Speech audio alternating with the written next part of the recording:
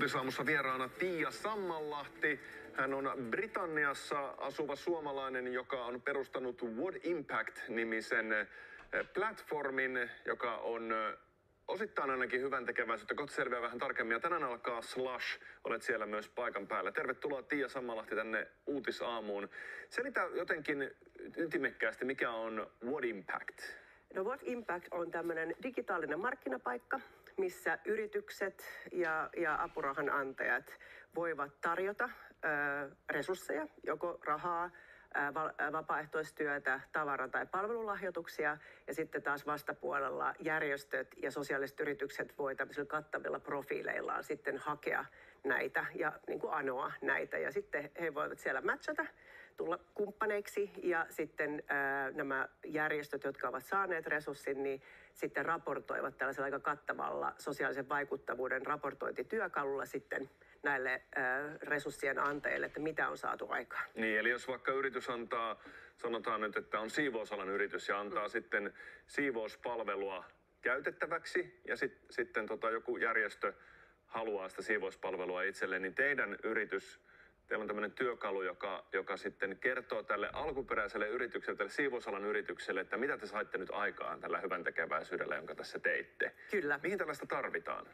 No tällaista tarvitaan siihen, että ollaan ehkä siirtymässä varsinkin yrityspuolella tällaisesta niin kuin hyvän tekeväisyysnäkökulmasta, että annetaan silloin, kun ehkä on antaa tai on kiinnostusta tai aikaa, vaan tämmöisestä sosiaalisten vastuutekemisestä on tullut osa arkipäivää. Se on strateginen päätös yrityksillä. Se liittyy maineen rakentamiseen, henkilöstön motivointiin ja myös ihan kaupalliseen menestykseen.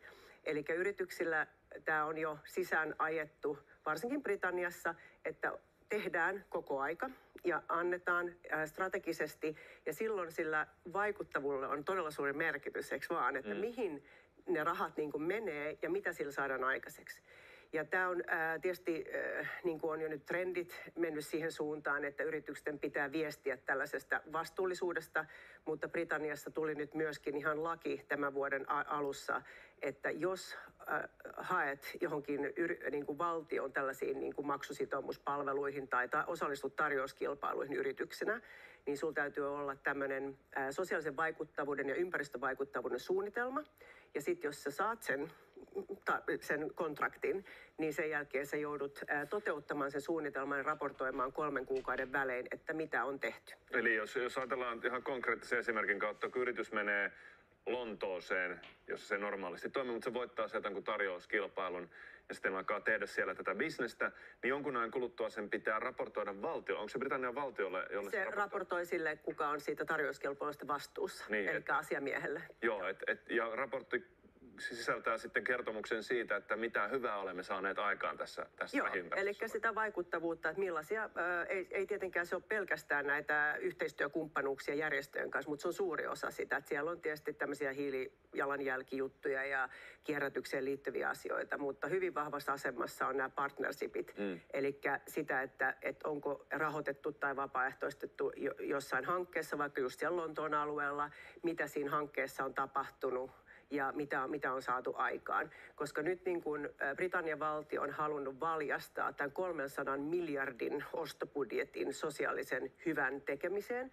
Eli sillä niin kuin kannustetaan hyviä yrityksiä voittamaan tarjouskilpailut, ja se painoarvo pisteytyksessä on 10-30%. Mitä nämä yritykset sitten, miksi ne tulee sun alustalle eikä vaan soita johonkin järjestöön, että moro, me halutaan tehdä hyväntekeväisyyttä, haluatteko siivouspalveluita?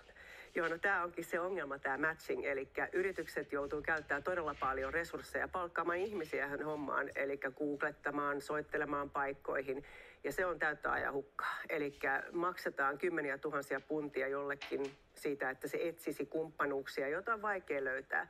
Tärkeintähän löytää partneri, joka oikeasti tarvitsee sen siivouspalvelun, eikä vaan, että no otetaan nyt, että ehkä ne antaa meille rahaakin joku kerta, mutta ei me oikeasti tarvittu sitä.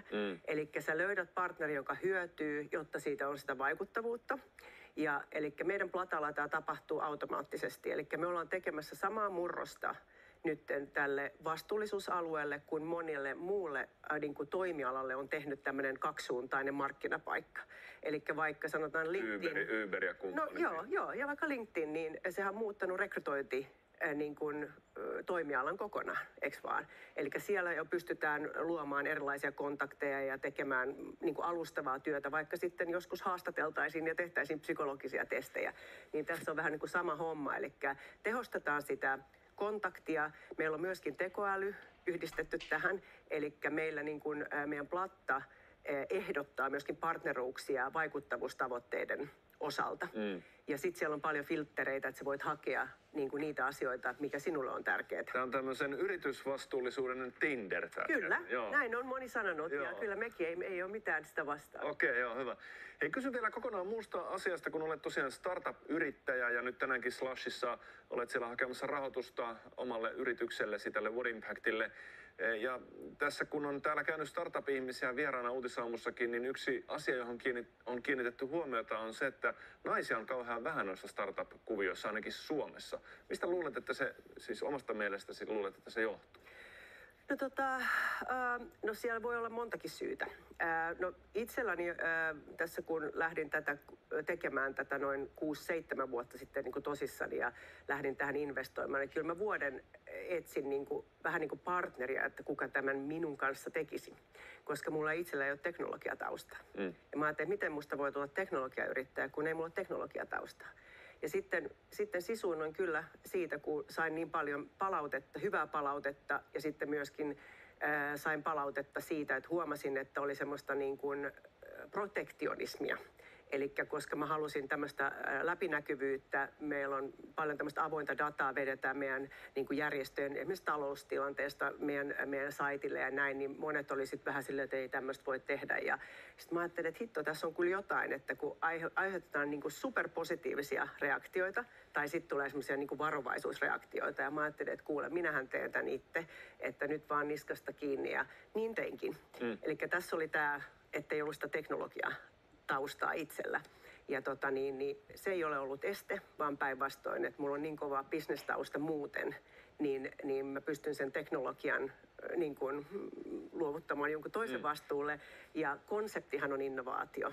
Mutta tarkoitatko sä, että naiset ei ole samalla tavalla riittävän rohkeita niin kuin sinä nyt poikkeuksellisesti? Siinä voi olla näin. Että olen mäkin 3 lapsen äiti ja kun mä lähdin tätä tekemään, niin nuorin oli 1-vuotias. Niin eihän se helppoa ollut, eks vaan? Että siinä joutuu myöskin niin kuin luopumaan asioista ja siinä täytyy olla puoliso ja tukiverkosto, joka sua auttaa. Ja se ei välttämättä aina ole niin. Sitten on tämä raha-asia. Sun on pakko investoida rahaa. Sulla on pakko olla sitä rahaa ja taas siinä tulee ehkä semmoinen, että riskerataanko niin kuin perheen varoja ja sellaista, että ehkä sitten naiset voi helpommin miettiä sitä, että ajatellaan niin kuin muiden etua eikä sitä niin kuin omaa. Että mulla on ollut tietysti itsellä tässä, mulla on niin kuin missio takana. Mä tiedän, että kun tämä platform rupeaa toimimaan, niin tämä luo systeemin muutoksen. Ihan niin kuin voi maailman tasolla luoda, koska tämä säästää niin paljon resursseja ja sitä kautta se luo hyvää koko yhteiskunnalle, koska ne pystytään allokoimaan hyvään. Niin mulla on ollut tämmöinen niin kuin tausta-ajatus täällä, joka on kantanut minua, vaikka on ollut niin kuin taloudellisesti riskeeraavaa. Niin tässä on aika monelta jää huomaamatta tässä, kun esimerkiksi Volt myytiin 7 miljardilla ja sitten täällä hihkuttiin, että 600 miljoonaa tulee verotuloja, niin siinä kokonaan ja huomioimatta aika usein se, minkälaisia riskejä ne ihmiset on alun perin ottanut, kuinka paljon ne on panostanut aikaa siihen, niin kuin sanot tässä, että rahaa täytyy laittaa eikä mitään tietoa siitä, tuleeko se ikinä. Joo, ei kukaan anna sulle miljoonia rahaa, että sulla on PowerPoint ja sitten sä sanot, että sä saat tämän tehtyä. Sun on pakko investoida siihen aikaa, sä maksat sen oman palkan, kukaan ei sun palkkaa maksa ja sitten sä joudut investoimaan kaikenlaisiin prototyyppeihin ja muuhun. Eli mulla meni 2 vuotta ennen kuin löysin sitten aivan mahtavan niin kuin tämmöisen lead-investorin, joka sitten uskoi tähän ideaan, uskoo tähän ja sitä kautta sitten mulla on nyt 25 enkeliä taustalla. Oletko saanut jo palkkaa itse sieltä yrityksestä? Juu, olen. No. Olen kuule. Mutta ei se aina niin ollut. Ei, kyllä se tiedä, joo. Ja kato, sitten tulee niitä vaikeita tilanteita, että en ole montaa startuppia vielä tavannut, joka sanoisi, että rahaa on aina riittänyt, vaan aina on niitä tiukkoja paikkoja, joissa ajattelee, että hitto, että tuleeko tästä mitään. Ja sitten, kun sulla on tarpeeksi sitä päättäväisyyttä, niin kyllä se saa sieltä lähteä. Ja tietenkin sen idean täytyy olla kantava. Hyvä, kiitoksia Tiia Sammallahti vierailusta ja hyvää slashia, kun tänään sinne menet.